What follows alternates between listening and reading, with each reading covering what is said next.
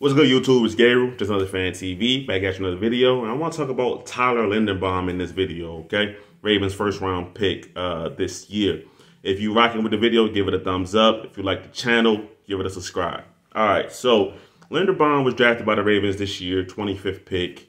But we got to discuss how we got there, right? Obviously, you had to trade Hollywood Brown for the 23rd pick. Then the Ravens trade back 2 spots, get the 25th pick, and Tyler Linderbaum is now here. Now, initially on draft night, it was a obvious reaction to say you trade your number 1 wide receiver at the time and you don't replace him. Okay, and it was understandable. But drafting Linderbaum was the right decision and was the right move. I do think so. Now, Linderbaum at 14, I think everybody in the Ravens community would have been upset about that. But Linderbaum at 25 is a good value, and you already got, in my opinion, the steal of the first round at 14 and Kyle Hamilton. So Linderbaum at 25 was a lot more acceptable than Linderbaum at 14. So I think the Ravens had a really good first round in that capacity. Now, I saw an article on the Baltimore Ravens website by Clifton Brown saying that Tyler Linderbaum had pretty much no hiccups so far in mandatory minicamp and even rookie minicamp and even voluntary OTAs prior to that. And we're talking about snapping the ball, assignments, adjustments, and things like that. And Greg Roman ain't making it easy on him, right? He said that he wants to do everything at Tyler Linderbaum so that, you know, he's up at night shaking, thinking about it, right? And I mentioned that in a previous video before, but I'm bringing it back now just because I want this video to be more focused on Linderbaum himself. So, like I said, drafted 25th overall, considered a generational talent. Now, we're talking about a guy who has the highest graded career by Big Ten center by PFF. Only 2 sacks allowed his entire career. And he's only allowed 19 pressures since 2019, okay? And this is something that the Ravens needed desperately, was a true rock-solid center. Now, you remember, whether it was Cologne, McCary, snapping the ball over Lamar Jackson's head. You remember that Patriots game, and I believe in 2020. We remember the Bills playoff game in 2020, which caused Lamar Jackson to get a concussion, right? You never want to have where poor offensive line play causes your quarterback, and your quarterback was about to be well paid. So we're talking about a guy who's going to be worth $200 million, $250 million, right? You don't want that guy going down because of poor offensive line play, all right? And so the reports out of minicamp was that he's sharp, he hasn't missed a single snap, and that he's already well adjusting to the NFL level. Why does this stand out to me? Because you have Tristan Cologne, who was also there. Not to pick on Tristan Cologne, but there was also reports that Cologne wasn't the same. You know, he was missing snaps. He wasn't as sharp on his reads and his adjustments. So you have a rookie that's already, I don't want to say surpassing the level, but it's playing better than a guy who's been here for a couple years. I mean, Cologne's been here for what, 2-3 years for the Ravens so far? Somebody correct me if I'm wrong on that. Okay. And just to hear that he's been sharp throughout the week is very important. All right. In Greg Roman's offense, as much as we might not like Greg Roman and things like that, I'm not getting into that this video. But we know that smooth, sharp offensive line play is going to be a key factor.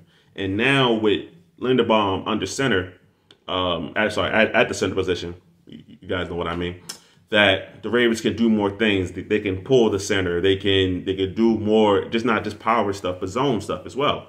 Now with Linderbaum, one of his greatest assets is his athleticism. So that's why he can move around like that.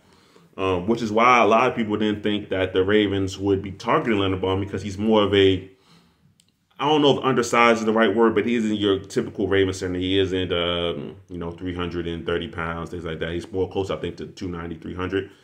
But he has good play strength, and obviously with the low amount of sacks he allowed, he does a good job at pass pro. Okay, so I'm not too worried about that. Obviously, the college level to the professional level is a big jump, so he has to get adjusted to that. But he's shown he can do it. And Big Ten is Power 5 football, so this is it's a good level.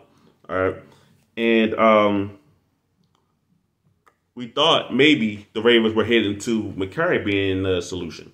Okay, but when they signed the contract, gave him that money, they said, oh, well, we're not drafting a center. So that kind of threw Linderbaum on everybody's radar. So I guess that was a ploy by the Ravens to do that, but also have McCary go back into that role of He can play any and everywhere if somebody goes down.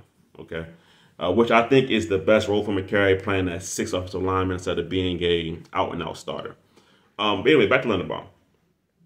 With him in this Ravens scheme, it now has to give Lamar Jackson some kind of ease of thought. And I was talking about his athleticism, right? Lamar Jackson even noticed it. I think Lamar might have thrown I think it might have been like a pick in practice or something like that. And he said he saw Tyler Linderbaum running down the field to get the defender, not really tackle him, there's no tackling, but to get the guy, and he was blown away by his athleticism. He said he's never seen a center run that fast. So that already lets you know that he's made an impression on Lamar Jackson. And then on top of that, if he's snapping the ball correctly and properly the entire week, then that's going to make an impression on Lamar Jackson, because now he feels as though he doesn't have to worry about that. Because there was a point, especially in that 2020 season, where I was worried when they were snapping the ball. And the Ravens are in the pistol, 90% of the time, it seems like, So there is no direct handoff as far as under center and things like that. So that ball has to get snapped. And I was worried when they were snapping the ball. But now I feel like with Linderbaum, that ease is going to be over me, other fans, and more importantly, Lamar Jackson. So now he can read the defense, don't have to worry about the snap, and just play ball.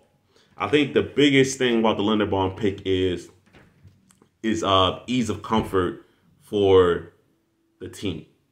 So that's why I really like the pick, because obviously he's a great talent. He's a good young prospect, but he gives the Ravens calm at the center position, even as a young player. Because when you draft a guy who has that kind of pedigree,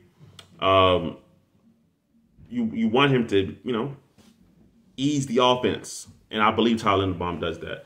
So when I saw this article and I said it had no hiccups with Linderbaum so far at mini camp and throughout so far, I was extremely happy. So I kind of wanted just to share that to talk about Linderbaum, because he might not get all the headlines because he's going to be a center, right? So center is kind of one of those positions where if you don't know the guy played that day, it means he probably had a good game, because he wasn't getting beat, he wasn't getting penalties, he wasn't snapping the ball over the quarterback's head. That means he played his role well. I think Linderbaum's going to do that for us. So I just want to drop a quick video about Tyler Linderbaum. It's your boy Gabriel. There's another Fan TV. I'm out.